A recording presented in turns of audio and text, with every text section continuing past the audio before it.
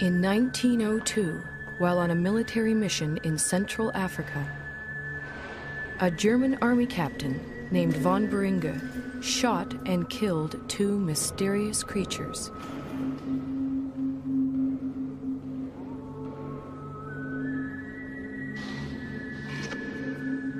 He then sent the skull and bones of one of them back home to Germany.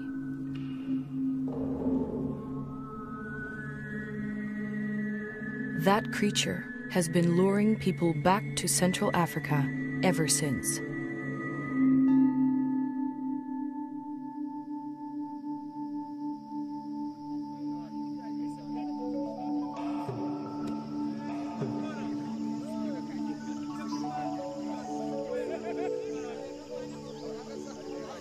In 1921, American naturalist Carl Akeley made his way to the gorilla's ancestral home.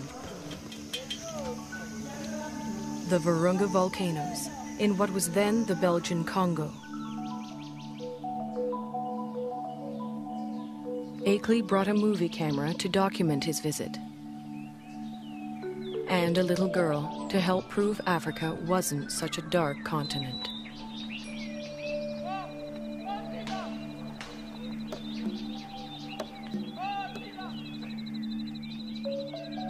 But there was much more to Akeley's expedition.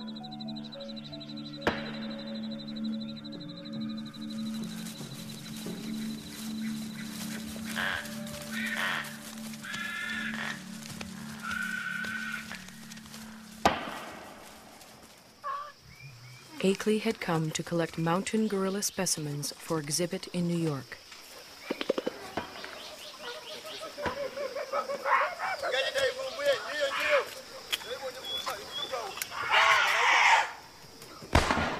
But each time the men stared into the eyes of a dead mountain gorilla, they saw a man-like creature staring back at them.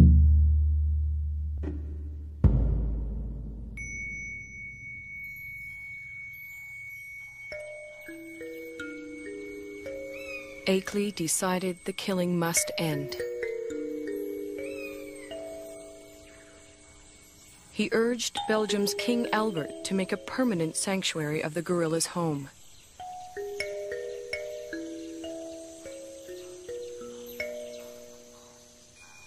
Today, in the cold, rainy, high ground of Rwanda, Uganda, and Zaire, the gorillas live on much as they have for thousands of years.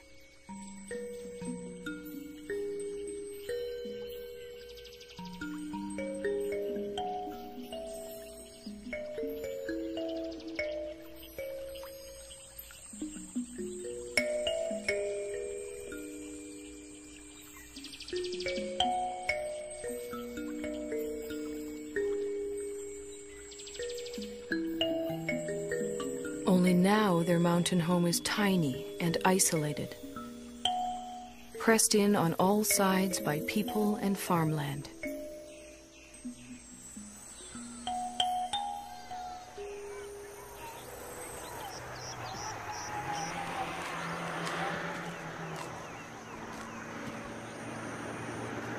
More and more, the mountain gorilla's future lies in human hands.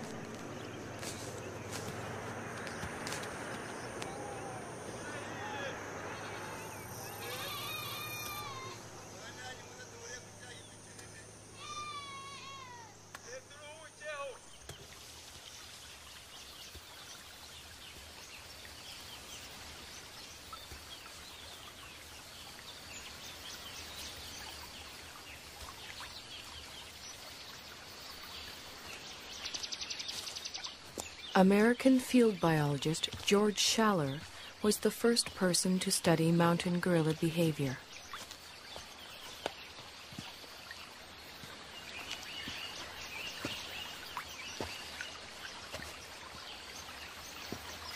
He and his wife Kay spent a year in the forest in 1959.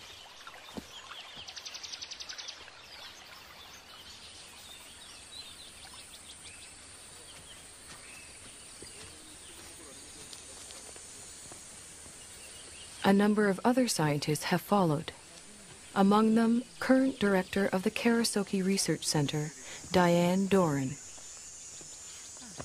Hi. Hi. You made it. Good to see you. Hi. Hi, nice to see you. You made it just in time. The patrol's going out, and I was going out to see gorillas at Barabagwiza. Would you like to come along? Wonderful. Great. Okay. Tugende. Tendagwiza.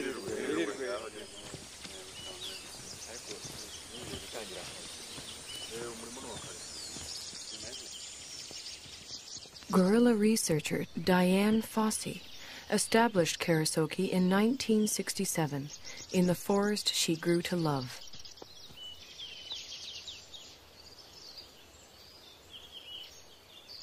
For Schaller, too, the forest became an enchanted place.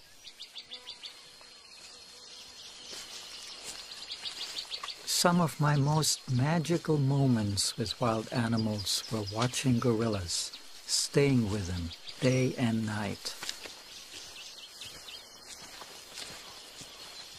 I used to do all my own gorilla tracking. You walk along slowly, you see the broken vegetation, you smell the animals. There's the musty, somewhat sweet odor of gorillas in the air.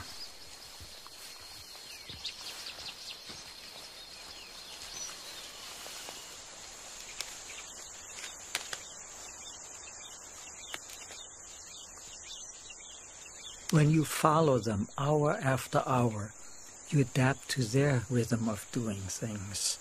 You move at their speed. You start thinking at their speed, almost. And that is a lovely feeling for a biologist, to seemingly enter into the lives of the animals without disturbing them.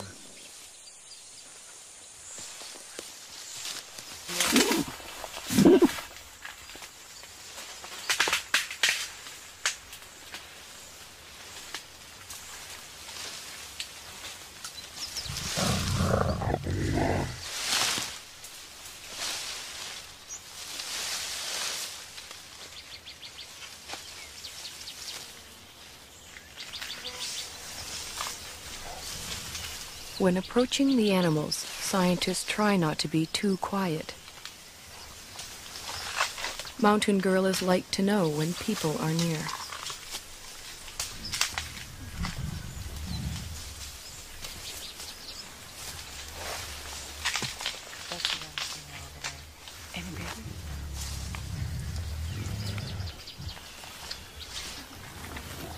The mountain gorilla's day is spent feeding and resting.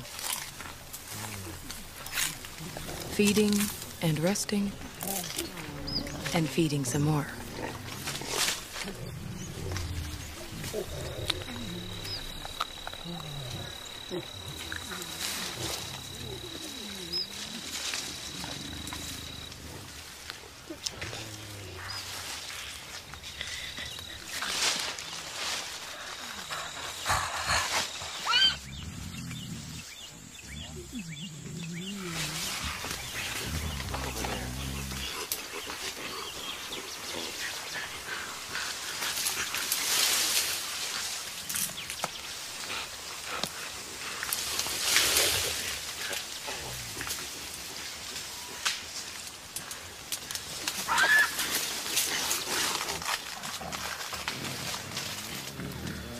There are only a few hundred mountain gorillas left in the world.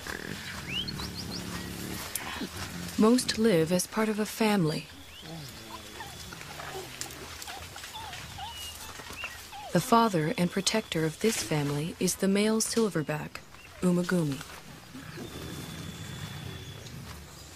He acts as a magnet for the group. The females gather around him. Their infants and offspring gather around them.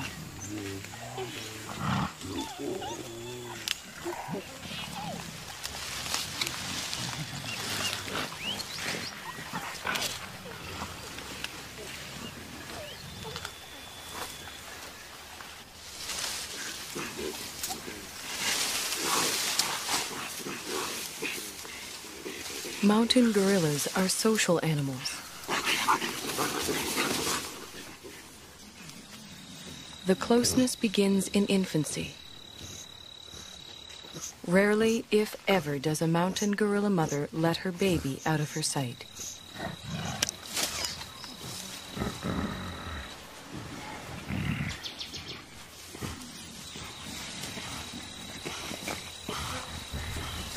The baby, for his part, likes nothing better than to make contact with the other members of the group.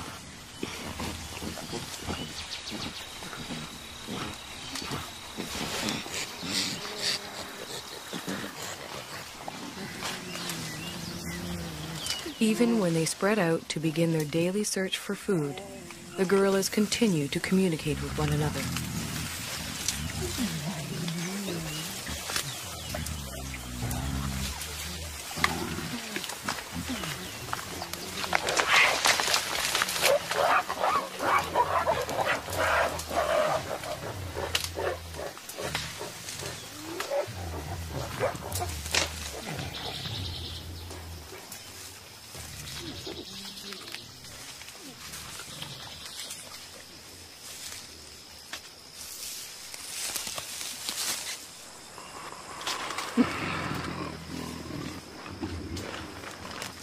While the adults devote most of their waking hours to foraging for food, the youngsters devote most of theirs to play. Park guards have named this 3-year-old Nzeli.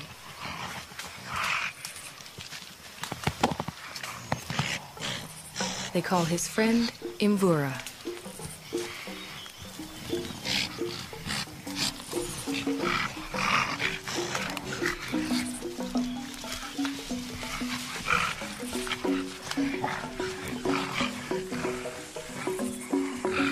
At 8 years, Karira is a bit of a bully. Mashushwe is only 4.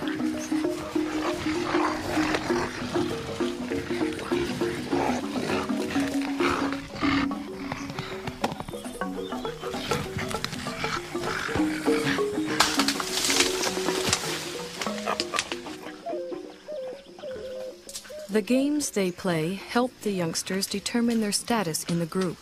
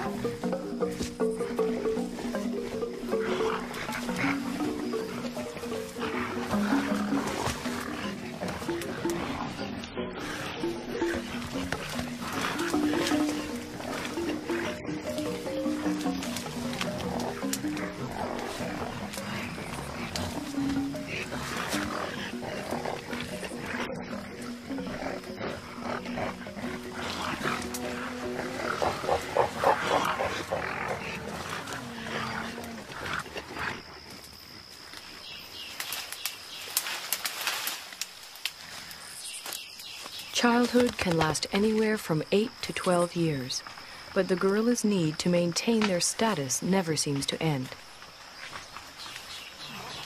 Any opportunity to reinforce the hierarchy is seized upon.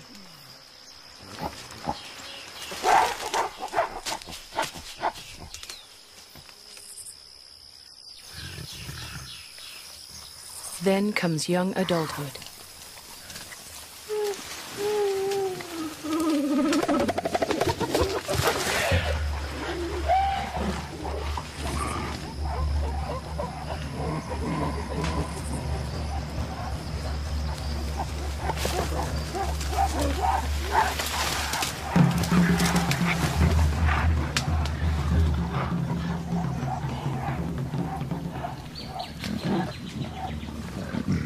At 13, Intwari has the beginnings of a silverback and his first real sense of the power that comes along with it. He also has a dedicated young male follower.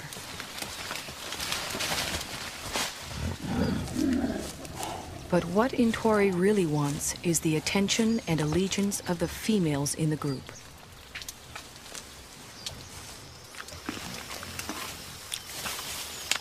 Umugumi doesn't seem too threatened by Intwari's advances towards the females.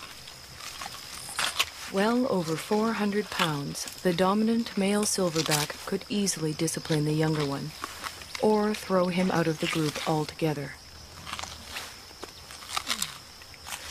For now, Umugumi seems content to focus on the local vegetation, of which he eats some 50 pounds a day.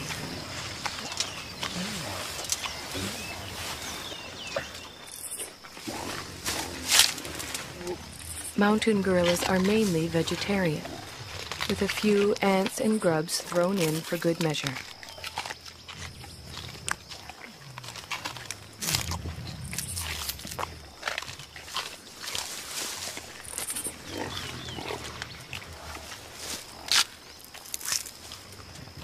Their staple diet includes a bitter, stinging mixture of thistles, nettles, goosegrass, bamboo, and wild celery.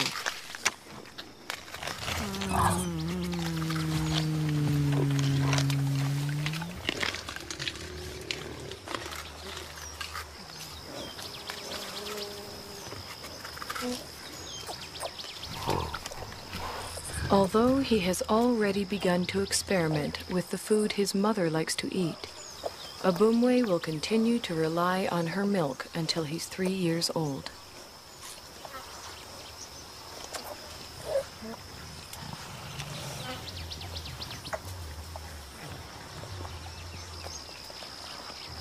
By the time he's 4, Abumwe will be strong enough to forage on his own.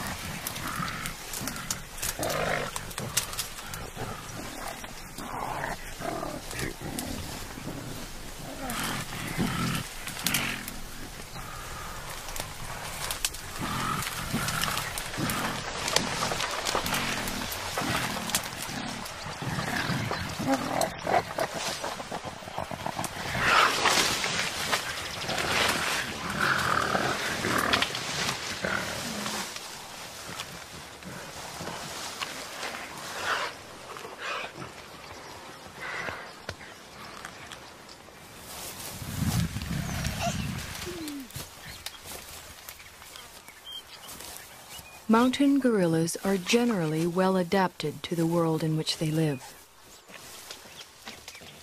But however idyllic their home may appear, for the youngsters in the group, the mountains hold many perils.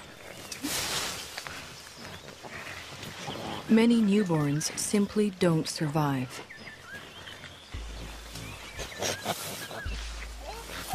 Mbele gave birth 2 days ago. It will be several months before she can even let go of her baby, much less let him out of her sight.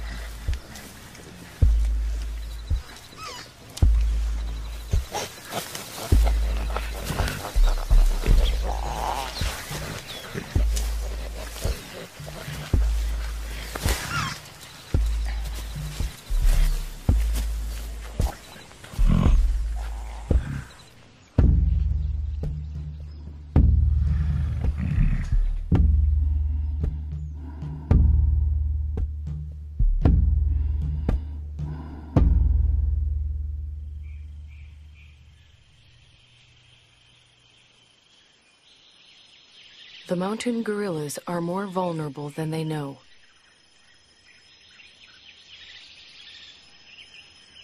Their ancestral home is much smaller than it once was.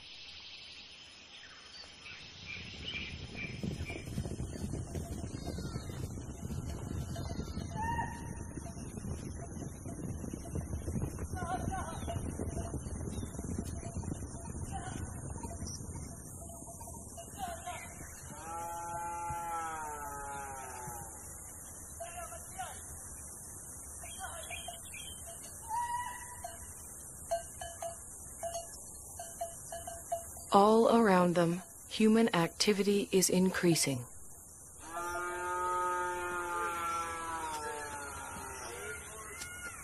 Yet the mountain gorillas continue to live and move in ways familiar to them for generations.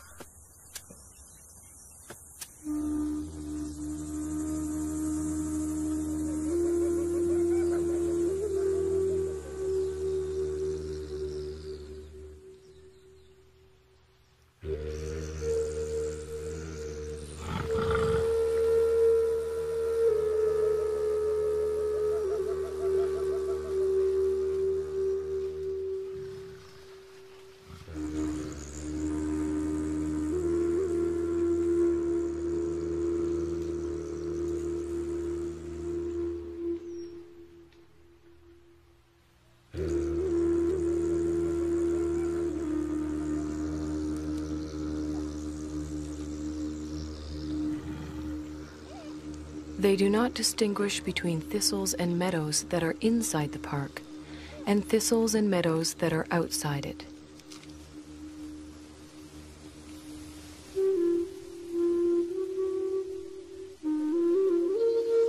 They simply go where their never-ending search for food takes them. Only now they find others there.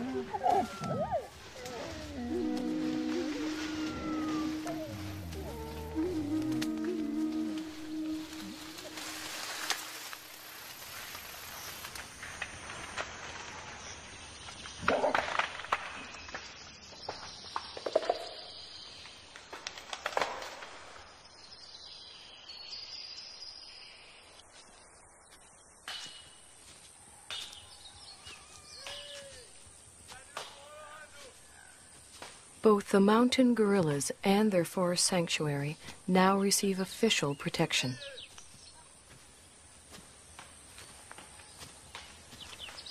Park guards and anti-poaching patrols go to the forest every day.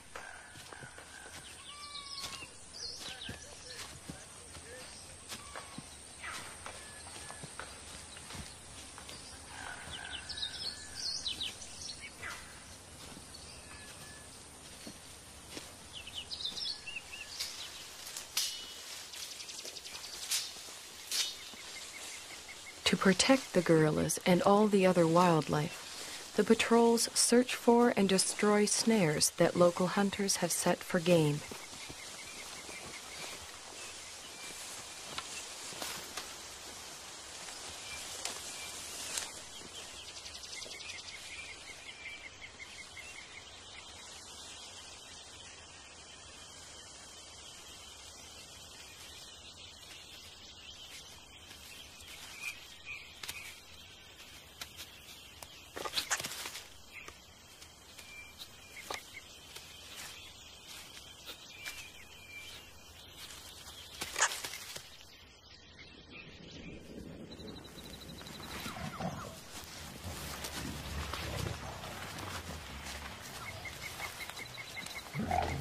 The guards search the forest, checking on the gorillas' whereabouts and welfare.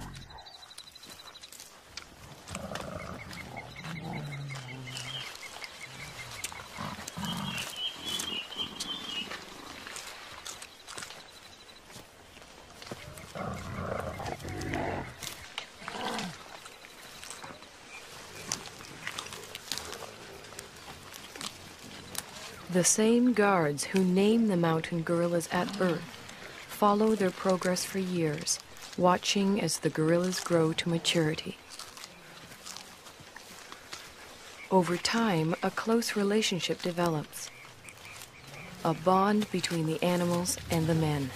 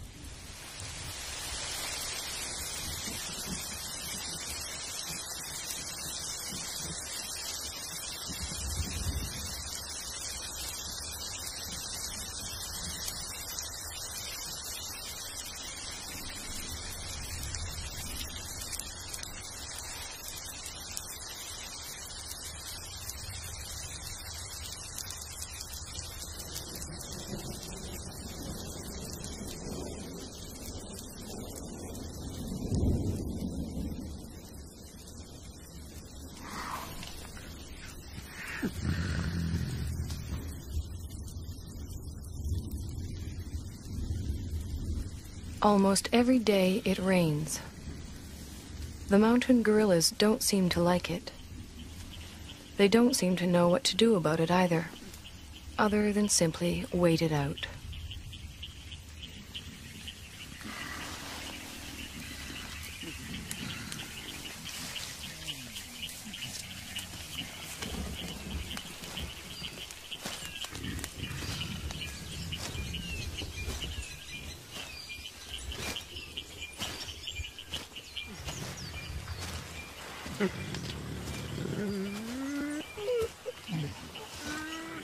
At least the rain provides them with a rich supply of food.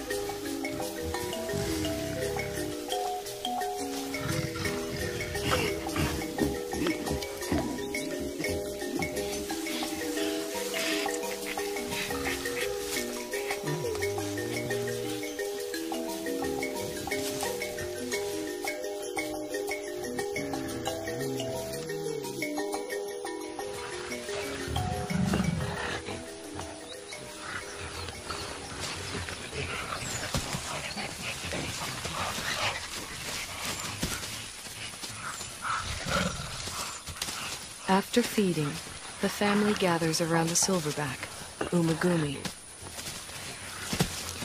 While the adults rest, the youngsters play.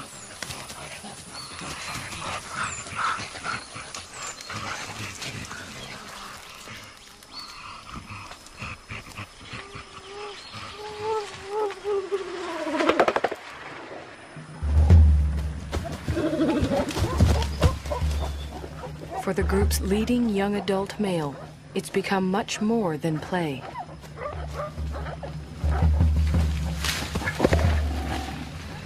Left unchecked, Intwari's newfound strength could eventually tear the group apart.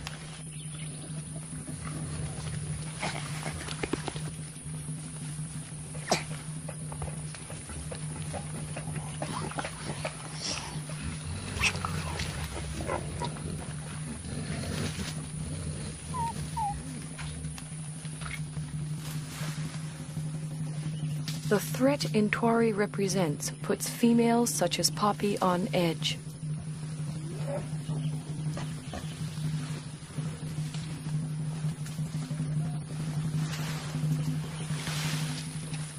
Determined to get some kind of reaction from the others, Intwari bites into an inedible plant and contemplates his next move.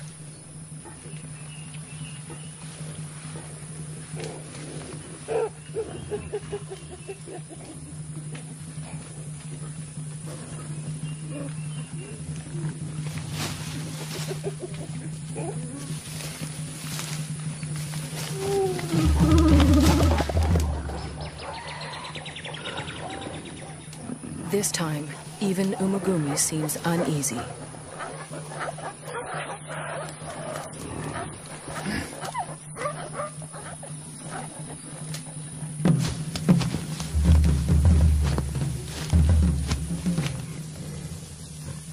Intwari is presenting himself as their new leader, but the females don't see it that way.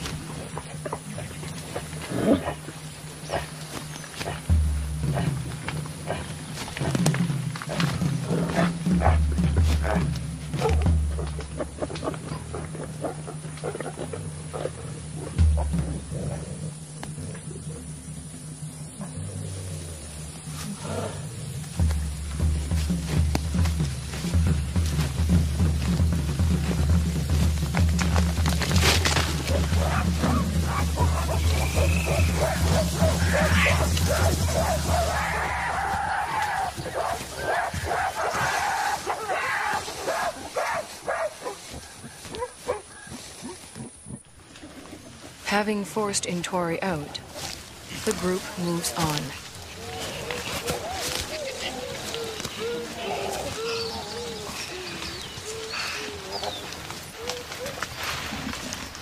Before she joins them, Poppy, still vibrating with excess energy, vents it on the first young male she can find.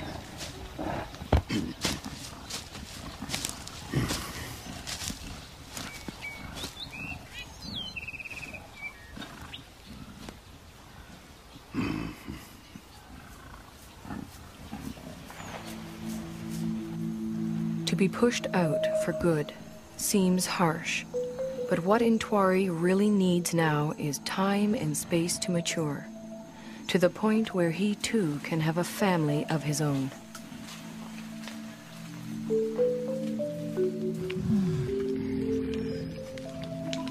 The next few years are critical for Intwari.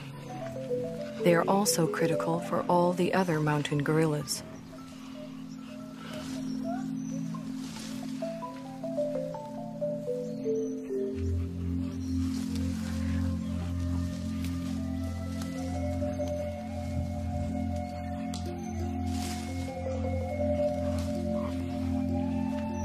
Whether the outside world will allow Intwari and the others the time and space they need is an open question.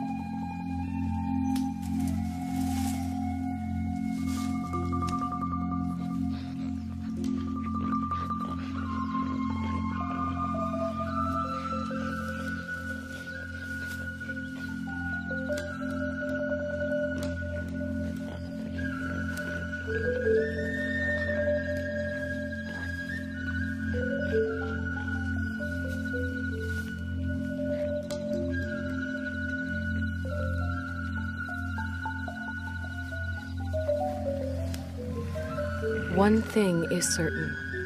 If the mountain gorillas are to survive, we will have to protect them and their forest home forever.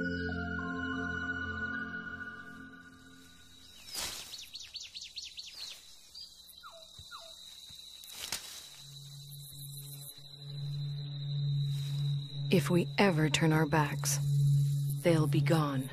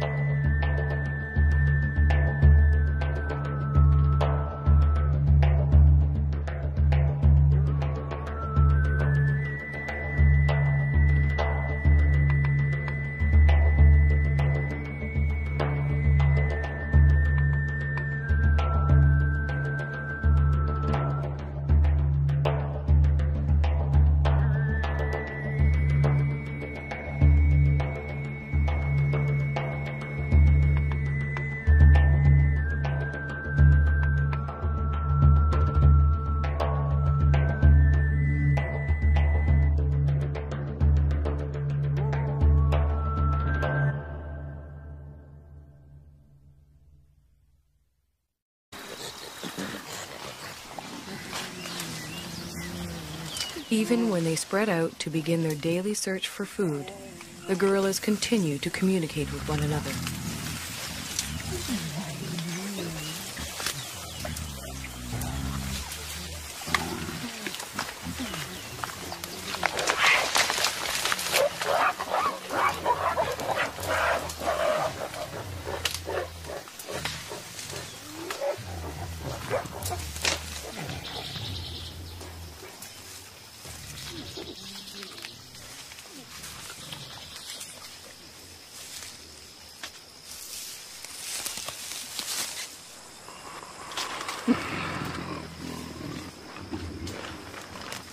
While the adults devote most of their waking hours to foraging for food, the youngsters devote most of theirs to play.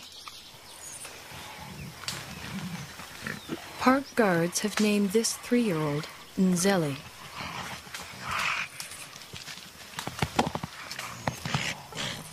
They call his friend Imvura.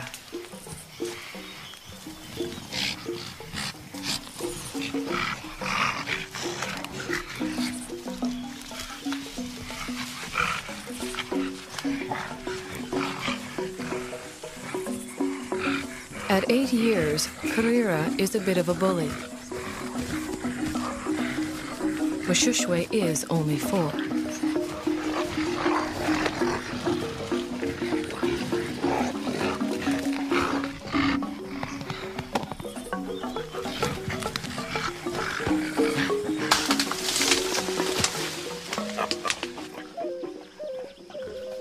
The games they play help the youngsters determine their status in the group.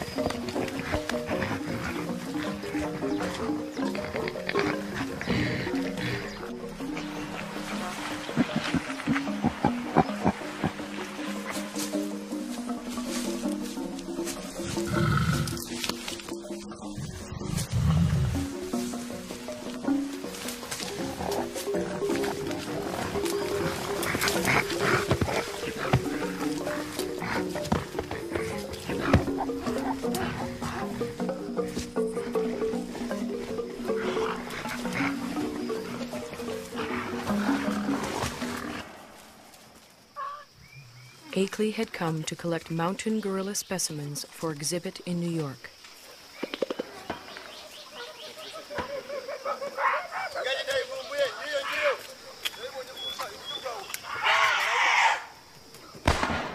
But each time the men stared into the eyes of a dead mountain gorilla, they saw a man-like creature staring back at them.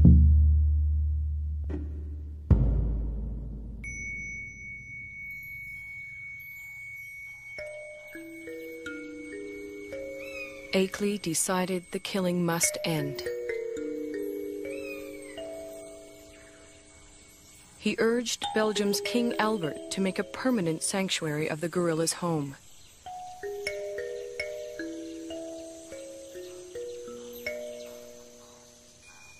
Today, in the cold, rainy, high ground of Rwanda, Uganda, and Zaire, the gorillas live on much as they have for thousands of years.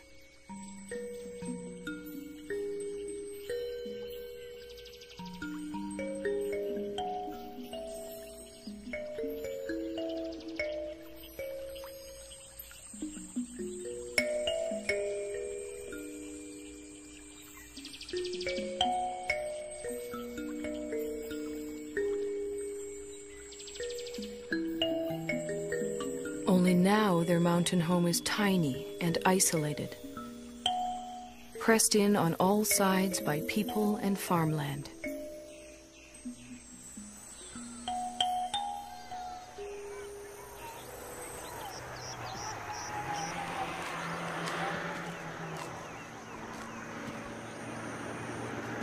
More and more, the mountain gorilla's future lies in human hands.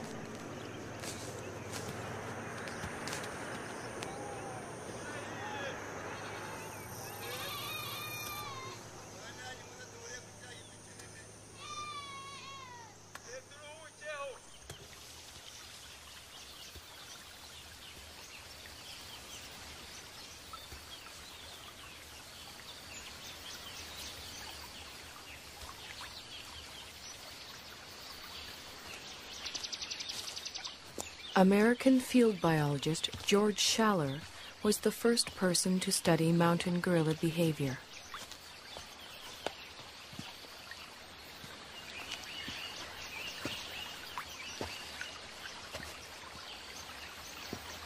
He and his wife Kay spent a year in the forest in 1959.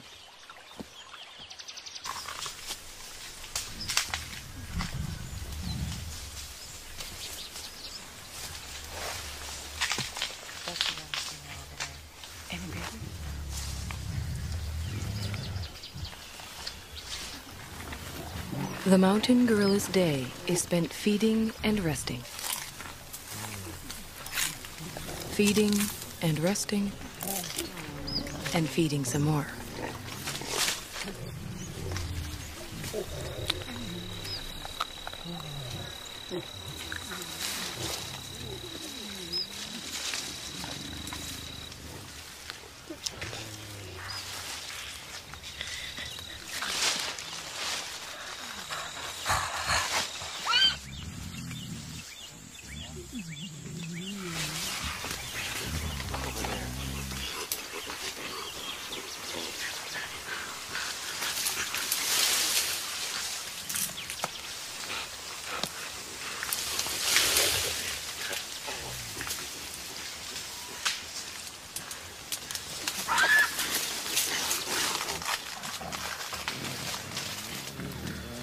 There are only a few hundred mountain gorillas left in the world. Most live as part of a family. The father and protector of this family is the male silverback, Umagumi. He acts as a magnet for the group. The females gather around him. Their infants and offspring gather around them.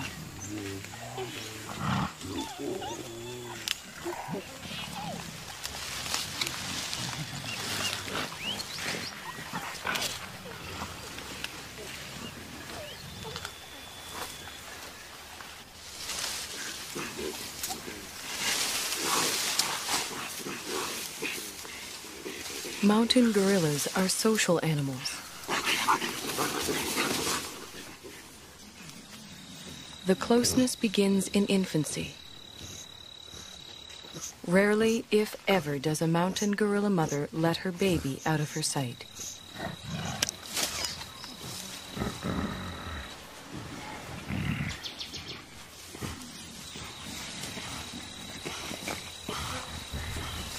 The baby, for his part, likes nothing better than to make contact with the other members of the group.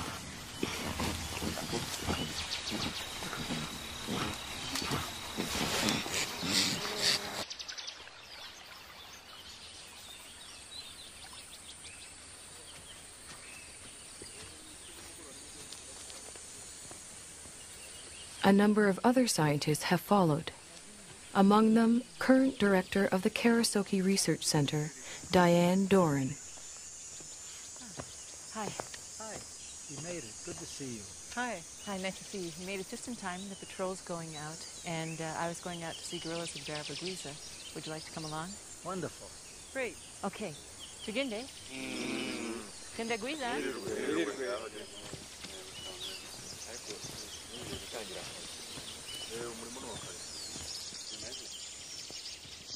Gorilla researcher Diane Fossey established Karasoke in 1967 in the forest she grew to love.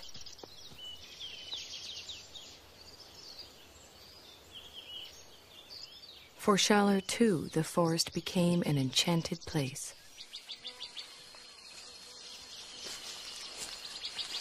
Some of my most magical moments with wild animals were watching gorillas, staying with them day and night. I used to do all my own gorilla tracking. You walk along slowly, you see the broken vegetation, you smell the animals. There's the musty, somewhat sweet odor of gorillas in the air.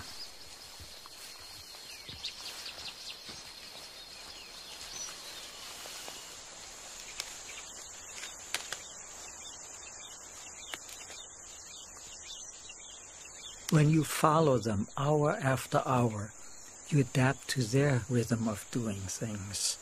You move at their speed. You start thinking at their speed, almost. And that is a lovely feeling for a biologist, to seemingly enter into the lives of the animals without disturbing them.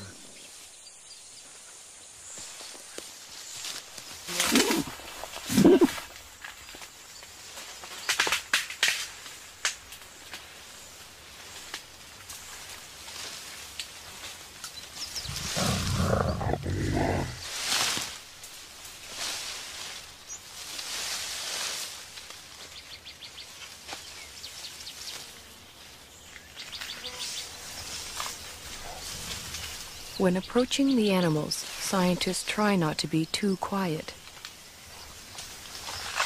Mountain gorillas like to know when people are near.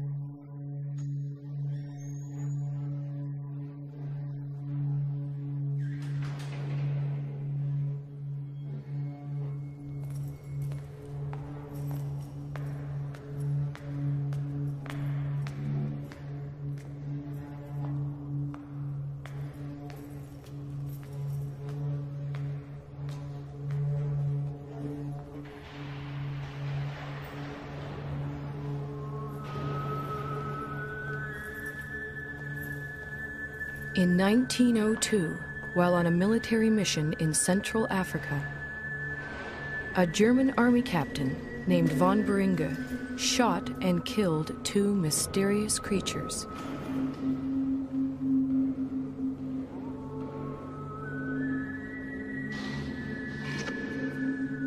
He then sent the skull and bones of one of them back home to Germany.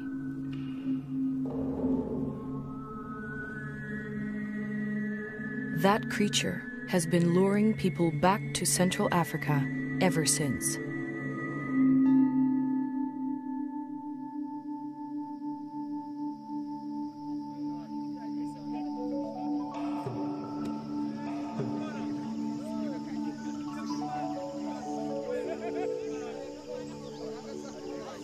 In 1921, American naturalist Carl Akeley made his way to the gorilla's ancestral home.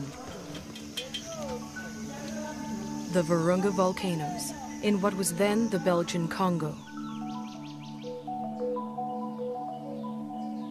Akeley brought a movie camera to document his visit,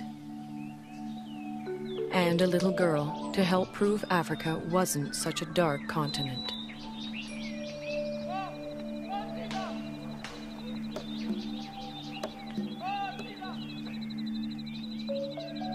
But there was much more to Akeley's expedition.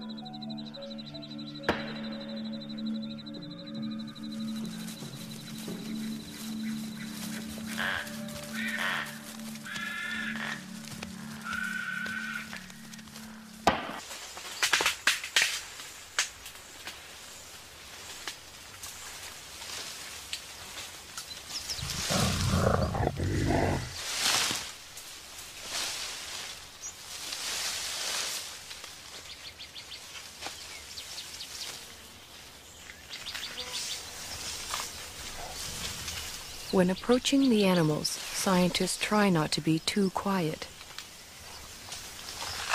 Mountain gorillas like to know when people are near.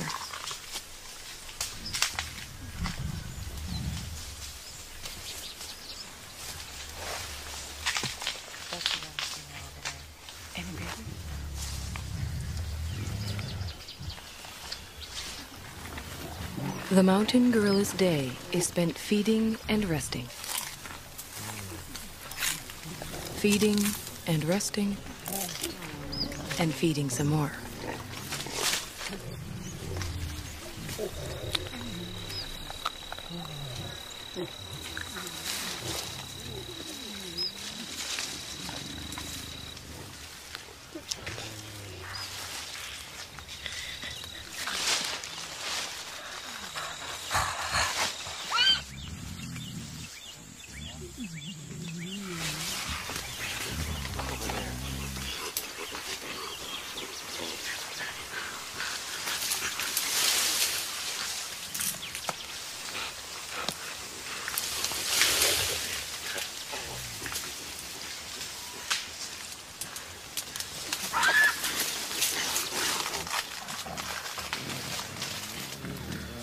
There are only a few hundred mountain gorillas left in the world. Most live as part of a family. The father and protector of this family is the male silverback, Umagumi. He acts as a magnet for the group. The females gather around him. Their infants and offspring gather around them.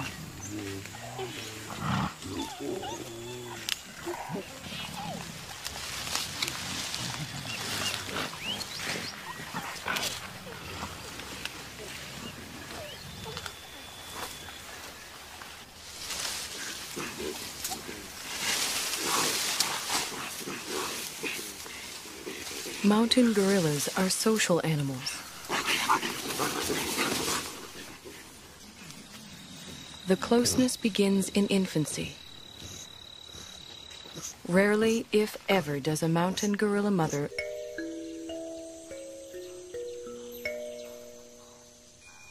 Today, in the cold, rainy, high ground of Rwanda, Uganda, and Zaire, the gorillas live on much as they have for thousands of years.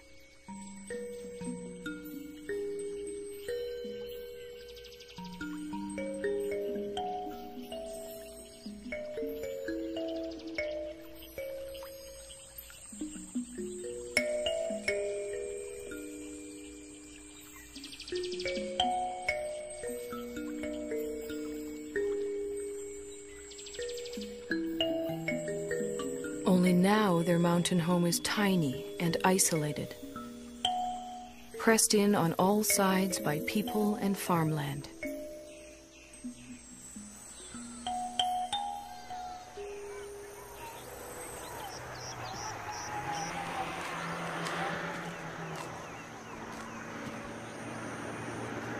More and more, the mountain gorilla's future lies in human hands.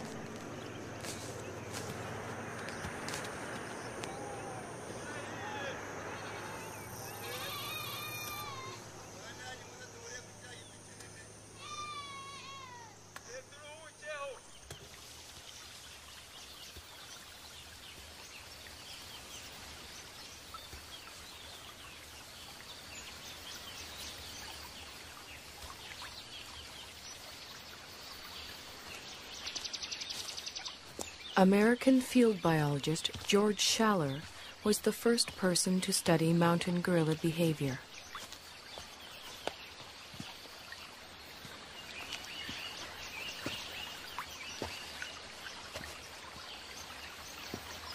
He and his wife Kay spent a year in the forest in 1959.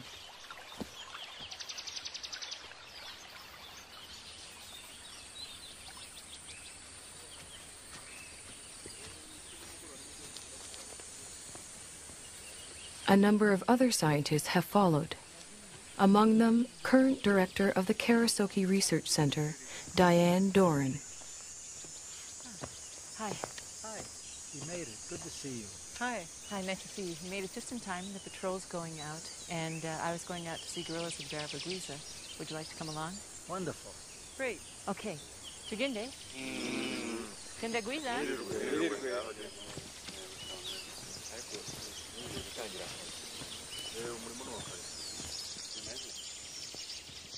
Gorilla researcher Diane Fossey established Karasoke in 1967 in the forest she grew to love. Throw him out of the group altogether. For now, Umagumi seems content to focus on the local vegetation, of which he eats some 50 pounds a day.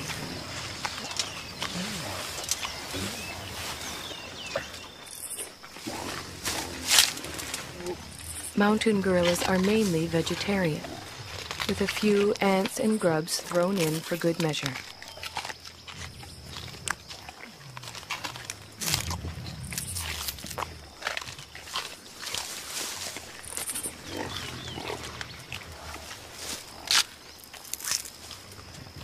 Their staple diet includes a bitter, stinging mixture of thistles, nettles, goosegrass, bamboo, and wild celery.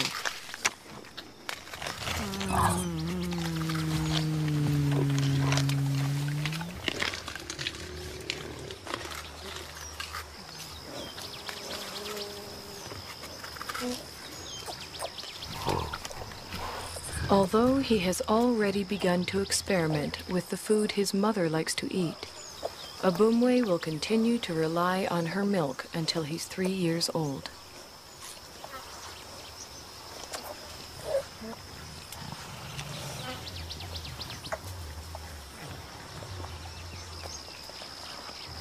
By the time he's 4, Abumwe will be strong enough to forage on his own.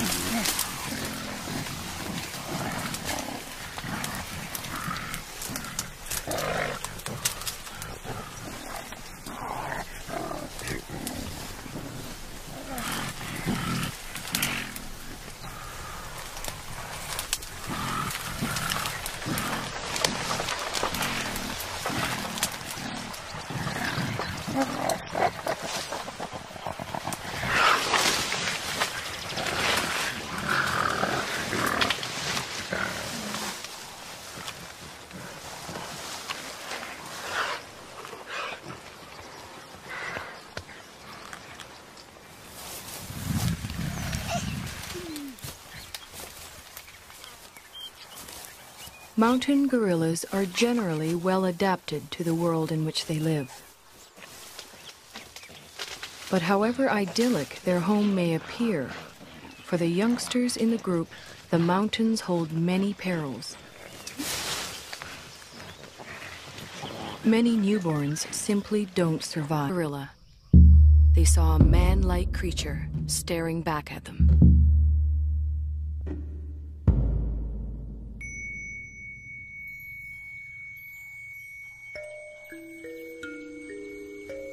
Akeley decided the killing must end. He urged Belgium's King Albert to make a permanent sanctuary of the gorilla's home.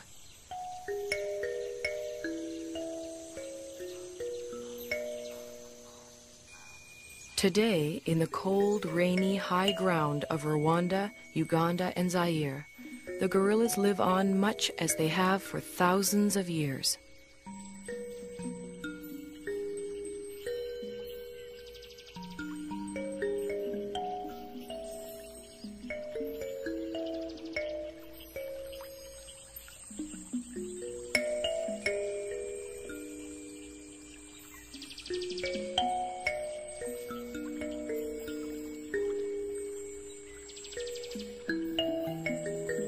Only now their mountain home is tiny and isolated, pressed in on all sides by people and farmland.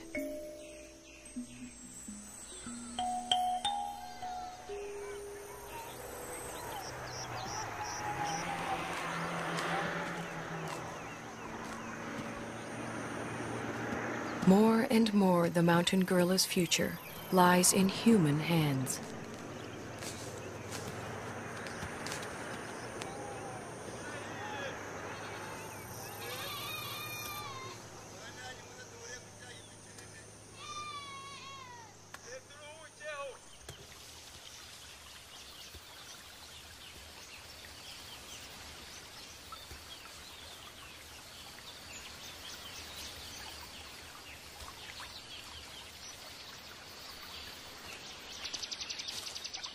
American field biologist George Schaller was the first person to study mountain gorilla behavior.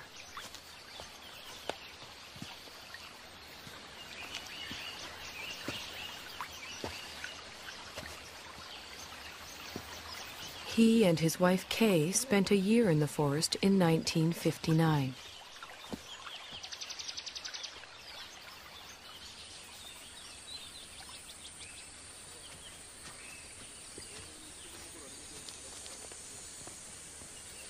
A number of other scientists have followed.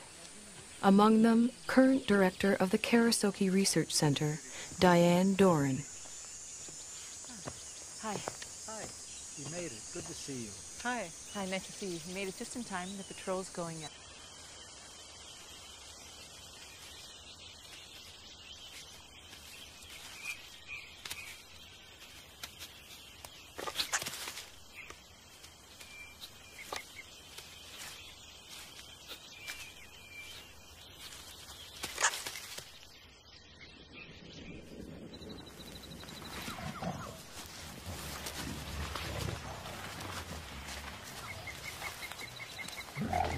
The guards search the forest, checking on the gorilla's whereabouts and welfare.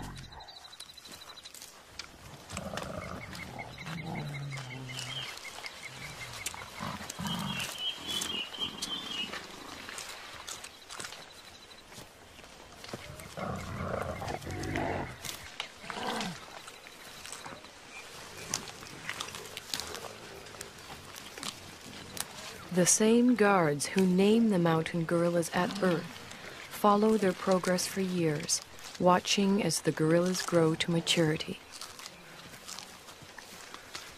Over time, a close relationship develops, a bond between the animals and the men.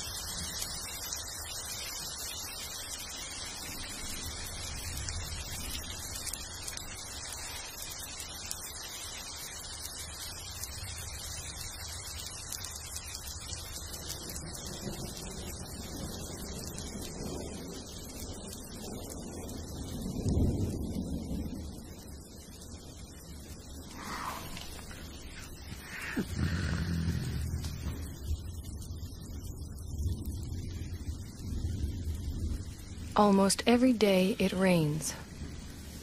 The mountain gorillas don't seem to like it. They don't seem to know what to do about it either, other than simply wait it out.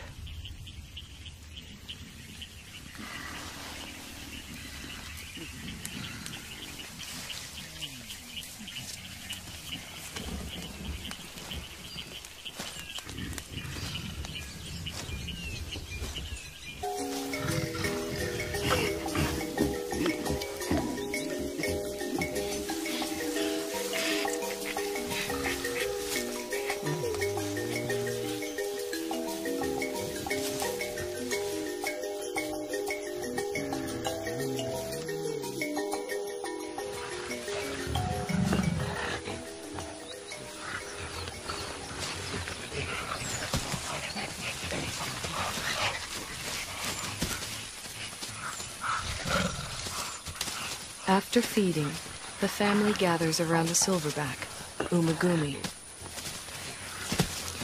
While the adults rest, the youngsters play.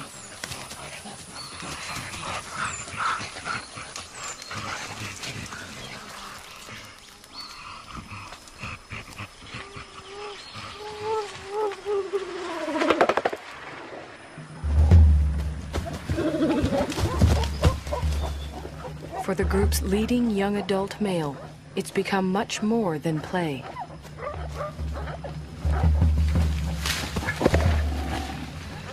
Left unchecked, Intwari's newfound strength could eventually tear the group apart.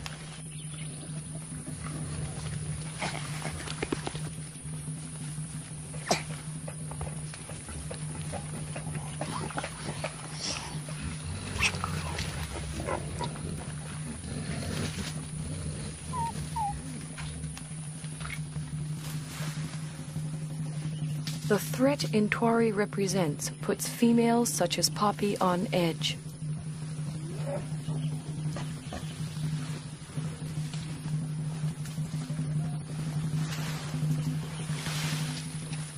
Determined to get some kind of reaction from the others, Intwari bites into an inedible plant and contemplates his next move.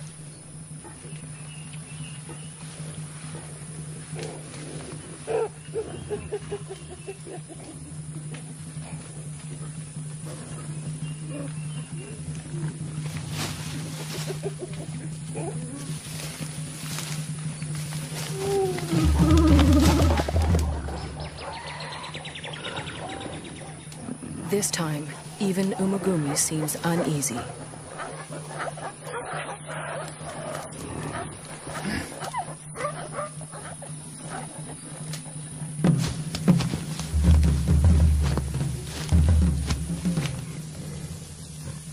Intwari is presenting himself as their new leader, but the females don't see it that way.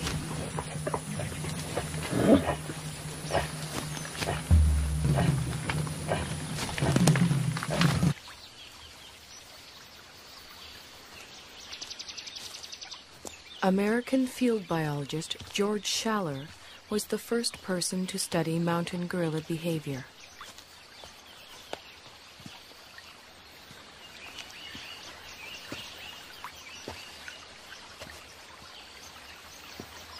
He and his wife Kay spent a year in the forest in 1959.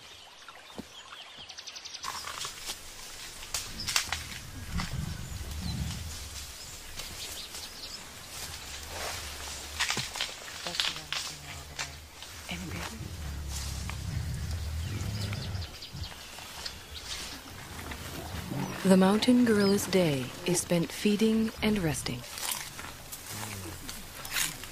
Feeding and resting, and feeding some more.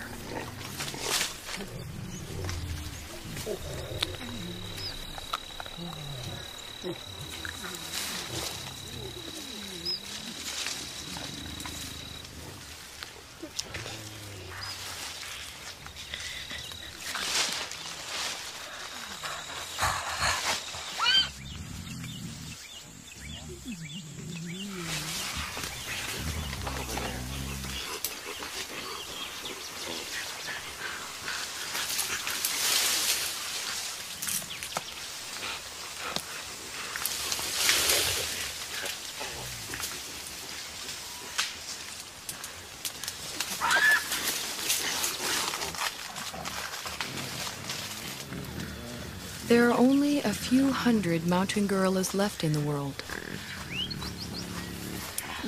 Most live as part of a family.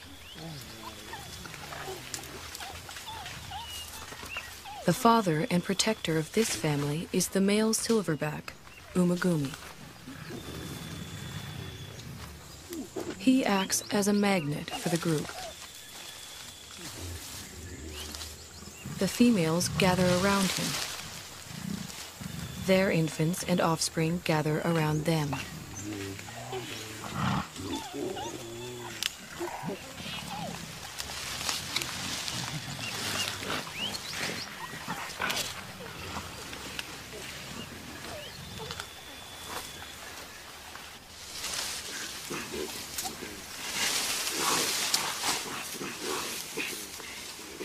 Mountain gorillas are social animals.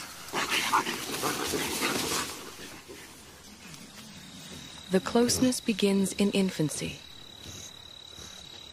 Rarely, if ever, does a mountain gorilla mother let her baby out of her sight.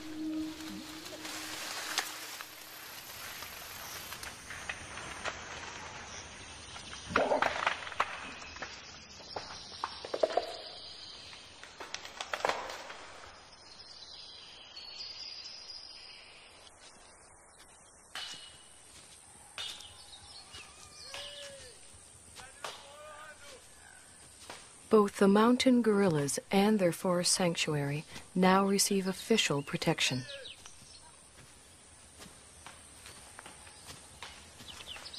Park guards and anti-poaching patrols go to the forest every day.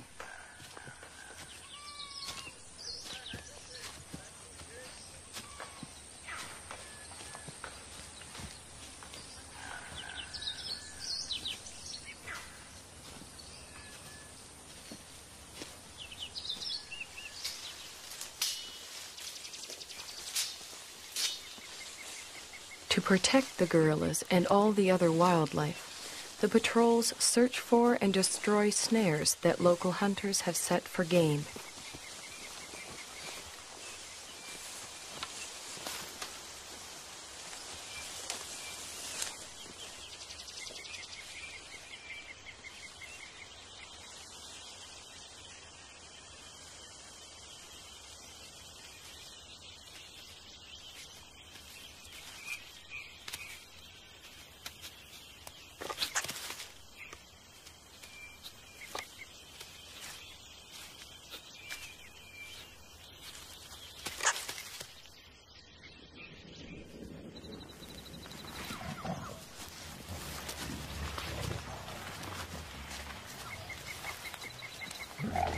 The guards search the forest, checking on the gorillas' whereabouts and welfare.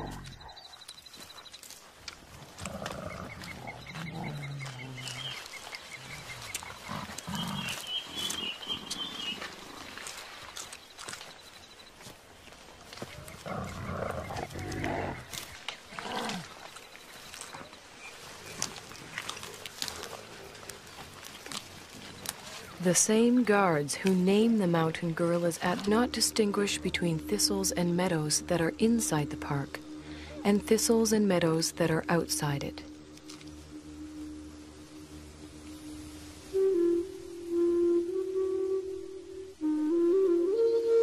They simply go where their never-ending search for food takes them. Only now they find others there.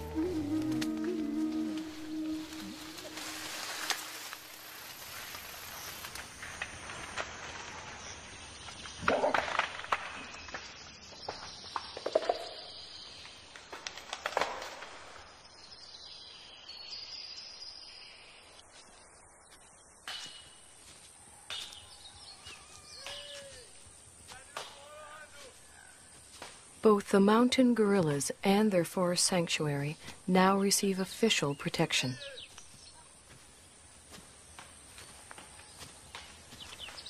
Park guards and anti-poaching patrols go to the forest every day.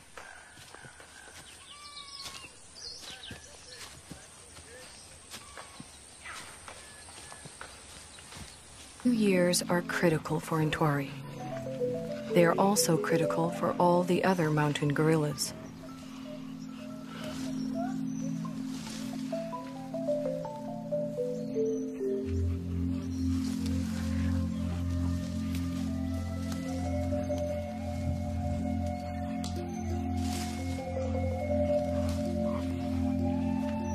Whether the outside world will allow Ntwari and the others the time and space they need is an open question.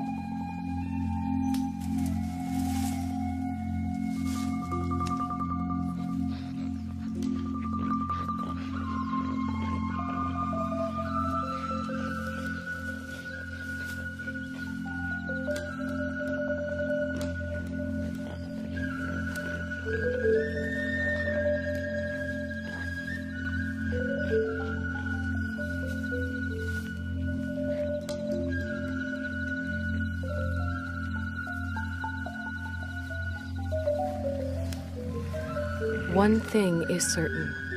If the mountain gorillas are to survive, we will have to protect them and their forest home forever.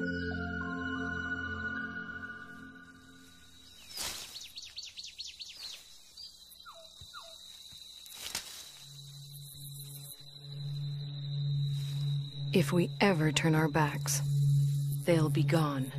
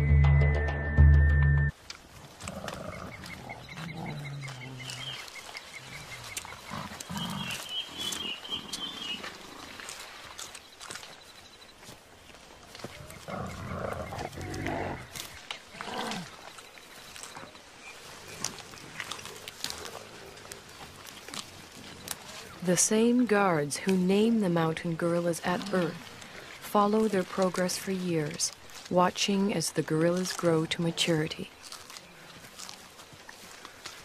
Over time, a close relationship develops, a bond between the animals and the men.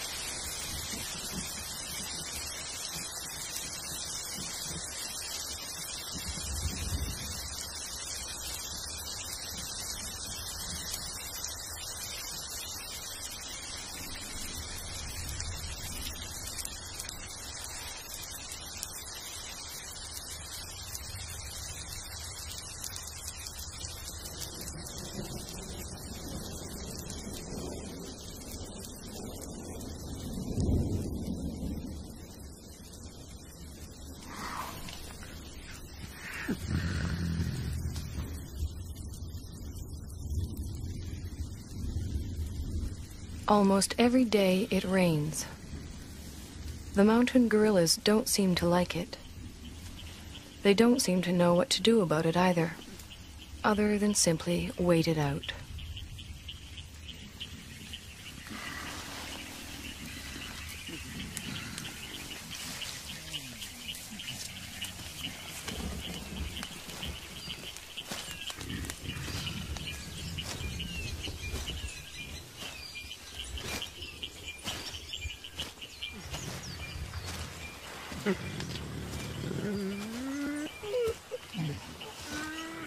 At least the rain provides them with a rich supply of food.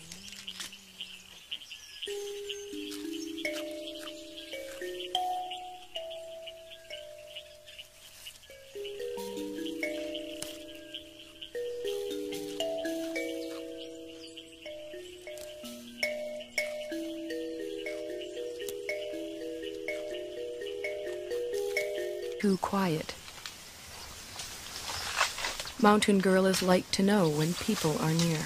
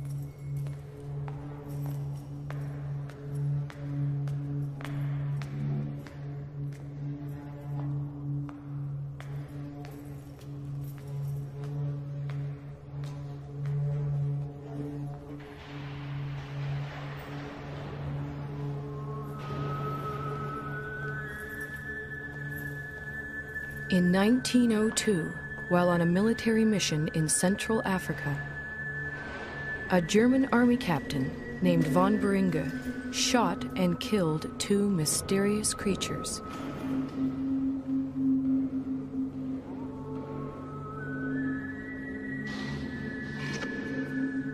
He then sent the skull and bones of one of them back home to Germany.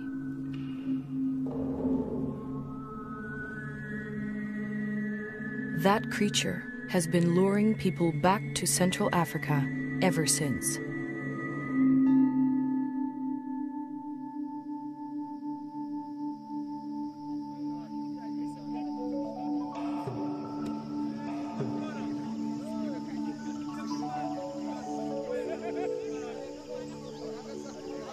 In 1921, American naturalist Carl Akeley made his way to the gorilla's ancestral home.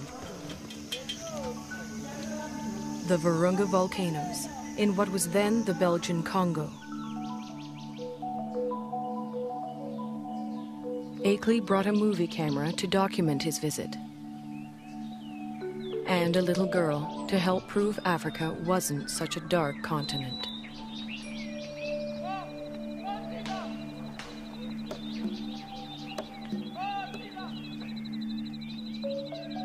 But there was much more to Akeley's expedition.